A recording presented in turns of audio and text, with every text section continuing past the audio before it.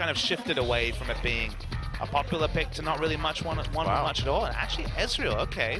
Winner of this match makes a big step, I would say, to potentially becoming a playoff team. Both of these teams really on the edge. You know, are they going to be a bottom team? Are they going to be one of the top teams? That song would have been so much better.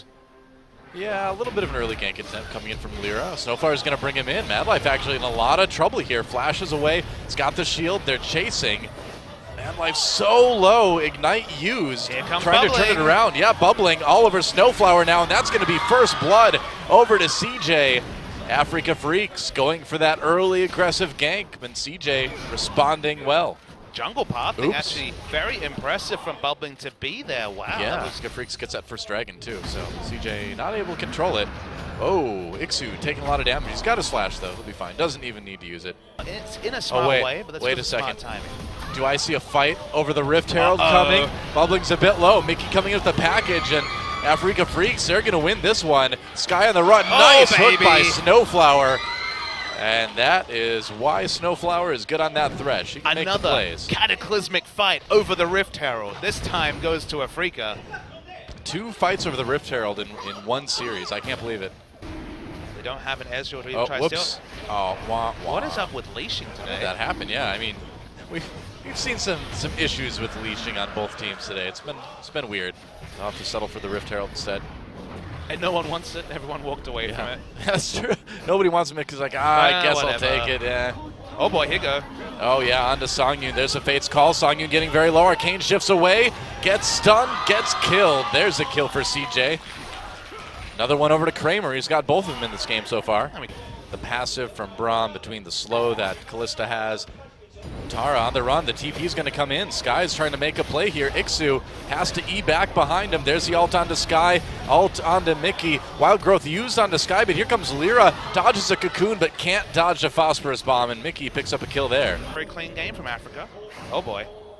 Yeah, Kramer a little bit trapped underneath this turret. There's a nice cocoon from Lira going in. He may not even need much help. True Shot Barrage comes through. Kramer dodging around, and he's going to actually pick one up. Wow, what a play from Kramer. Really nice killed, but Kramer. he turned it into a trade. But they cannot let AFREECA FREECS get that big Dragon Edge again. Here comes CJ just walking right in. Flash out from Madlife. They get the knock up onto Snowflower, immediately turning onto the Dragon, immediately having to back off as well. And the teleport coming in really late for Untara, actually.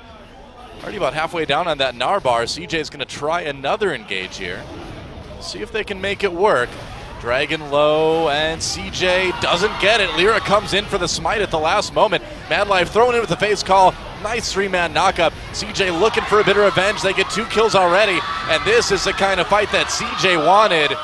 Nearly an ace, and man, are the AFREECA FREECS lucky that Lira got that dragon. That's Lira, he's got smite again. Oh boy. I don't know, he'd have to be quite the hero. Yeah, Untara's gonna zone him out. Smart thing to do, just in case. Baron is gonna go down, so CJ gets Baron on all 5 members. What a turnaround. Whoa, nice block from Madlife. That was close.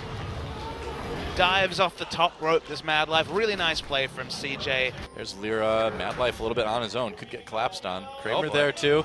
This looks a little bit iffy for CJ. We'll see what they can do. Cocoon misses. Kramer a little bit low already though. Fate's Call used. They're going to pull him to safety. They're going to go in onto Lira. Here comes ikssu though. Could be a big ultimate. Gets knocked up though. ikssu doesn't get anything out of that Lissandra ultimate. CJ turns it around. They're going to win another team fight handily. Double kill. Make it a triple for Kramer.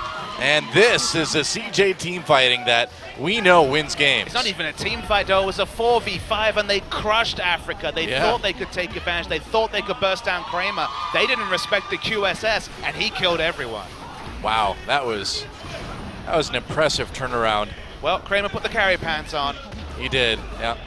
So that stat you've got about CJ winning if they pick up wins, I know, right? Pretty good. Strange, well they're certainly in position to make a around 40 minutes. It doesn't look like this game's going to go 40 minutes, or at least competitive-wise, after CJ easily pick up their first dragon. It's excellent. This is exactly what AFREECA did last game. They're being assertive. This is the situation where CJ was just running around. Whoa. They're going to jump over, stop the smite, Essential even coming. The Wombo combo. Braum ult into the Gnar ult. CJ looking for another team fight. Corki packages his way to safety, but Lira stuck and taken out.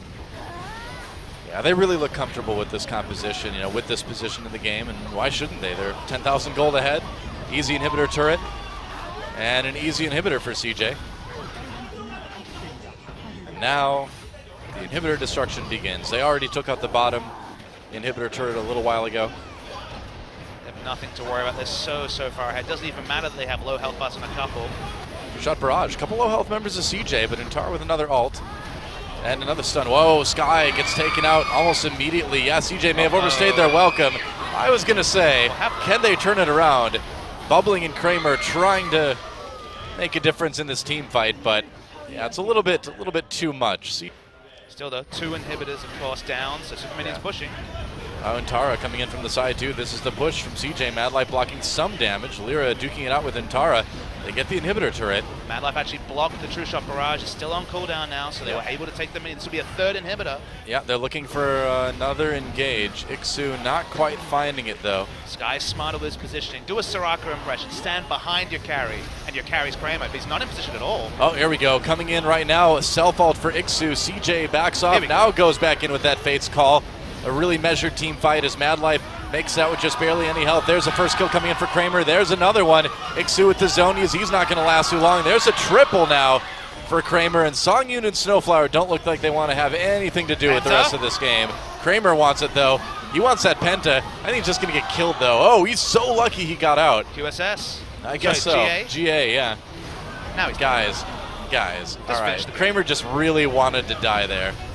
Kind of silly, but they're going to get the Nexus in the end, and the prophecy is fulfilled. CJ gets the 2-1 victory over AFREECA FREECS. GG.